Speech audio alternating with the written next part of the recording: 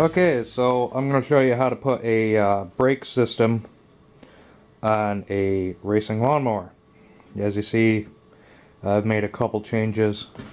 I put in another, well, what's left of the piece that lowers the mower deck down. I welded it right to the frame, so in case I hit somebody, my foot doesn't slip and go right through, break my ankle or my something else. And I took the rest of that handle and I welded it onto my Nerf bars here. So when I'm leaning now, I can actually hit my brake system. It's right there, you know, just quick response. Another thing I added was I took that 3-speed transmission out and I put a 5-speed in it. 5-speed Peerless 700. Oh baby.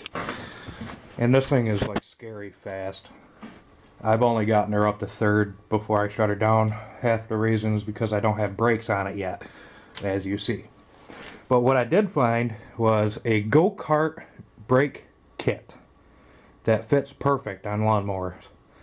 And this is an 8-inch rotor that comes with it. You can find the entire kit on eBay for $64 plus $15 or $20 shipping. But this is solid steel. And if you see stuff coming in front of the screen, I'm not smoking. I live in upstate New York, and right now we have a lot of white stuff.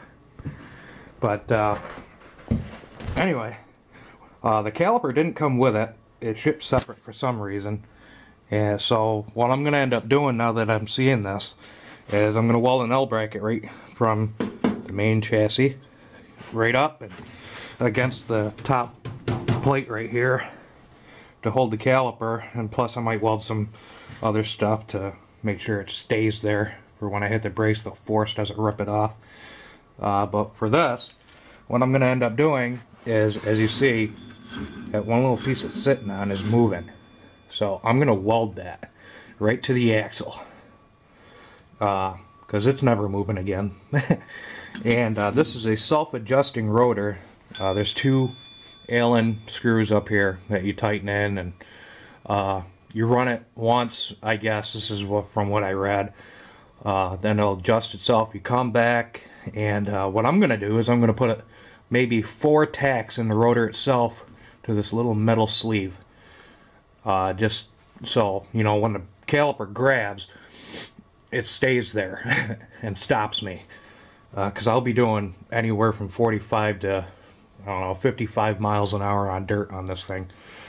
But the only reason I'm getting this is, number one, there's no videos on YouTube that I can find of putting an actual brake system on a lawnmower. And number two, they changed the rules in the racing series I'm in for upstate New York. This is a modified. It is a single cylinder 16 horse Tecumseh. With the 3-speed transmission, I was topping out around 33 miles an hour, but this has got the 5-speed, so I suck at math, so I'm not going to attempt it. But yeah, that's basically it for the brakes. They're really easy. When you get your little brake handle here, you can grab them off any bicycle. I like going to junkyards, as you can see, because this lawnmower is made out of 3 to 4 different mowers. I'm cheap and it works. Don't judge me.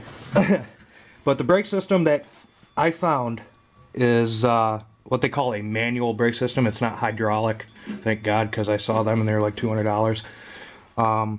If you're in professional racing with lawnmowers, go ahead, do it. But I like things cheap and easy. I built this lawnmower with, I think I have $120 into it. And it's got 7 wins last season, just alone. And I was in the overhead valve improved series. This year, I'm in the modifieds. I'm gonna die. But, yeah, once the caliper comes in, I will extend this video and show you how to do the caliper, welding and all. So, subscribe and come back. and we will get you